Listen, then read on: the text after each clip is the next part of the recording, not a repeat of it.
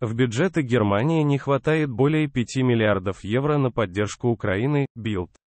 Минобороны Германии бьет тревогу, поскольку министр финансов Кристиан Линднер в проекте бюджета на 2024 год заложил слишком мало денег для помощи Украине. Не хватает более 5 миллиардов евро. Об этом сообщает РБК-Украина со ссылкой на Bild. Утверждается, что в проекте бюджета указано лишь 120 миллионов евро для Украины, хотя Министерство обороны Германии ожидает, что в следующем году Киеву понадобится 5,22 миллиарда.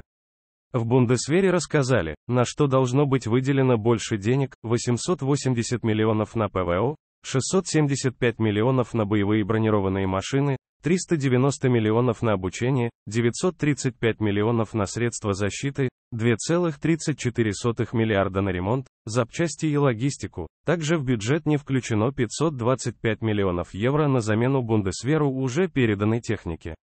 Издание отмечает, что окончательно бюджет будет утвержден в середине ноября, к тому времени будут идти переговоры, мы должны сдержать свое слово.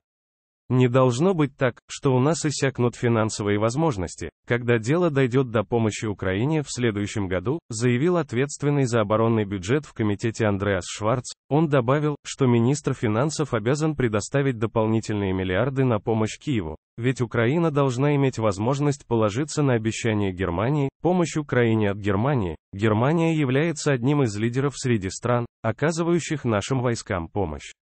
В частности, Берлин предоставил несколько видов артиллерии: танки «Леопард» более старой и новой модификации, системы ПВО ИР-АЕСТ и «Патриот», боеприпасы, автомобили, дроны и другие виды вооружения. В пакете помощи от 17 августа Германия передала Украине 2 пусковые установки зенитно-ракетного комплекса ближнего радиуса действия ИР-АЕСТ.